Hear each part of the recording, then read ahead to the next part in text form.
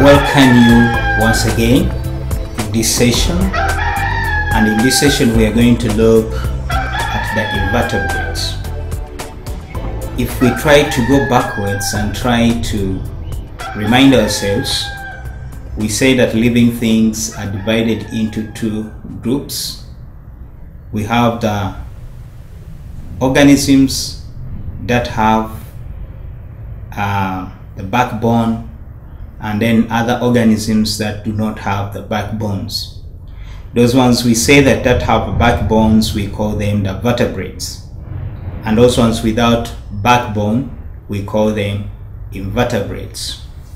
And in the vertebrates we have only one phylum, that is Phylum Chordata, and we have most of the phylums in the invertebrate. Among the phylums, the phylums that we have in the invertebrates, we have the Phylum Polyphela, have Phylum Mollusks, Phylum Annelida, we have Phylum Echinoderms, we have Phylum Platyhelminths, Phylum Arthropoda, and Phylum Cnidaria. So we are now going to start to look at all these phylums which are under the invertebrates, and we shall start with Phylum Annelida. These are segmented body worms, and examples that we have in this Phylum Annelida, some of the organisms that we find here the earthworm, there is the leech, and then we also have the ragworm. These organisms have characteristics that resemble or that are similar in all the organisms, and these characteristics are the ones that we want to discuss today. One of the characteristics of these organisms which are found in Phylum Annelida, they have a bilateral symmetrical body. By a bilateral symmetrical body, we are talking of the body that can be cut into two identical and similar parts. So for example, if you get an earthworm and lay it on the paper or a tile straight, you cut it in the middle, starting from the head up to the tail, you will find that the left hand side resembles the right hand side. That's what we are calling the bilaterally symmetrical, such that when you cut it into the middle, the left side is similar to the right hand side.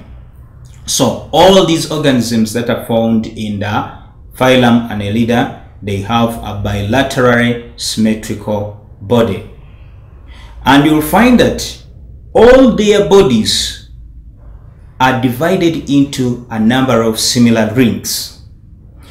Along the body you'll find rings from the head up to the tail. They are rings that are on the body. That is another characteristic that puts all these organisms into the same group. And you'll find that the head tapers to a point whereby the head is moving as if it is tapering, as if it is a nail coming to a nail tip. That is what we are referring to as the tapering of the head, which inclines up to a particular point. Whereas if you look at their tails are broad and they are flat.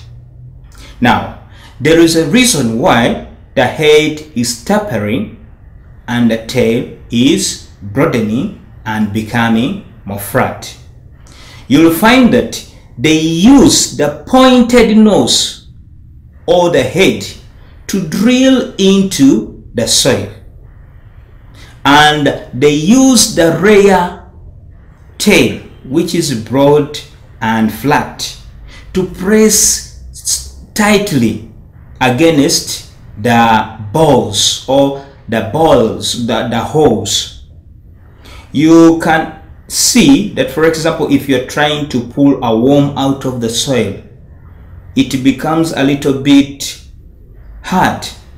It's because of the flattened rear part or the tail, and which is broad, that is used to hold on the sides of the hole so that it does not come out of the hole. This is a characteristics to the earthworm, to the leech and ragworms. Then you also find that on these organisms, they have pores, which pores secrete a slime substance, and this slime substance covers the whole body.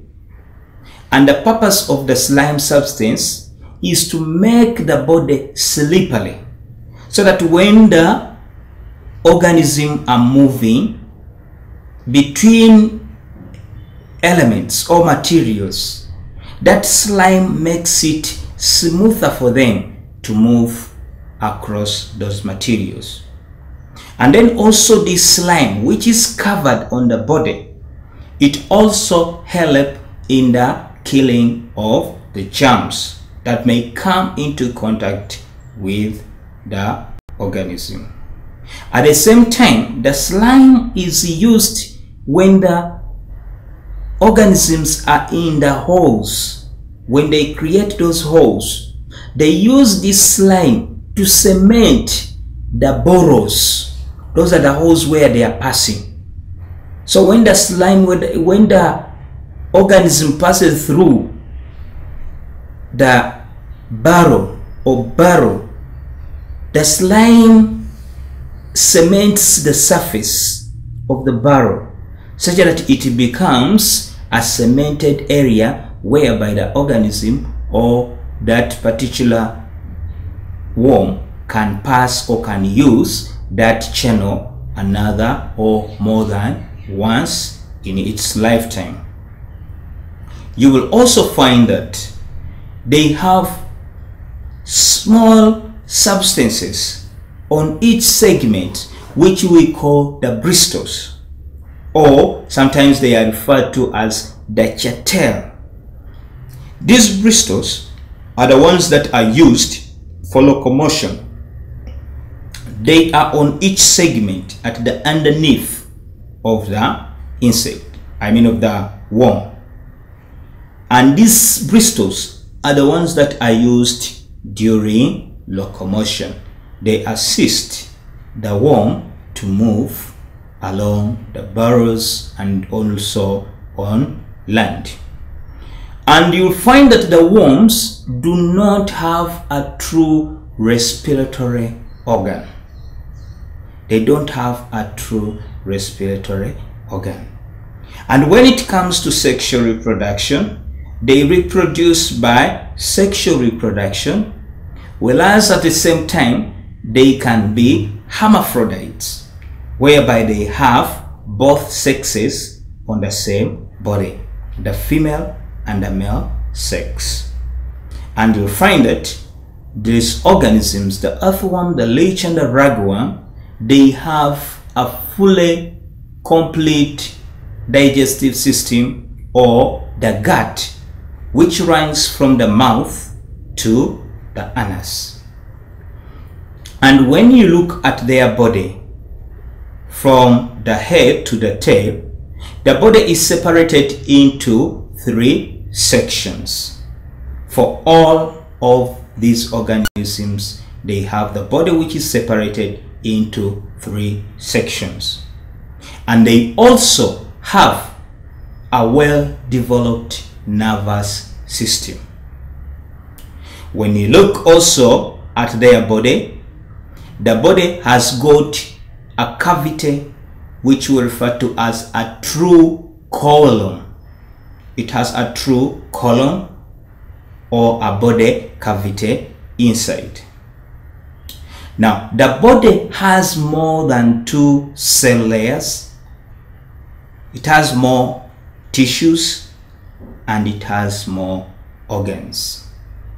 Now, those are the characteristics of the segmented bodied worms, which are under phylum Annelida.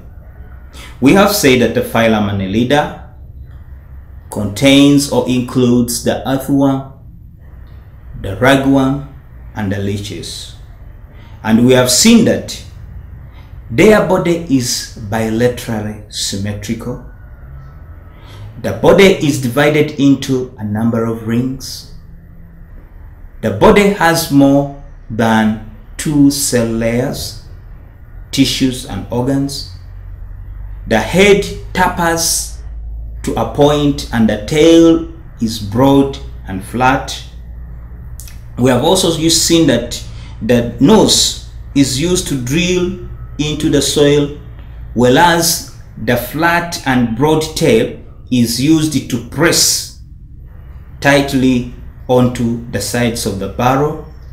They have pores on their body, that pores which produce the slime, and the slime that is used to make the body slippery, and at the same time to make or to kill the germs that may come into contact with the body. And also the slime can be used to cement the burrows where the animal or the organism pass.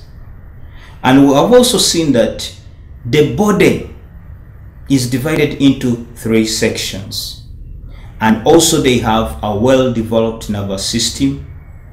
They have a well-developed digestive system, or the gut from the mouth to the anus. They have bristles on every segment, which we call the chaetal, and they are used in locomotion. And we have seen that they reproduce by sexual reproduction or by hermaphroditic reproduction.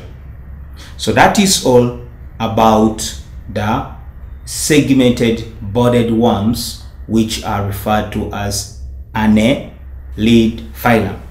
Next time when we come back, we shall look at another phylum, still which is under the invertebrate, and that one that we are going to look at next time will be phylum Annelids. Thank you.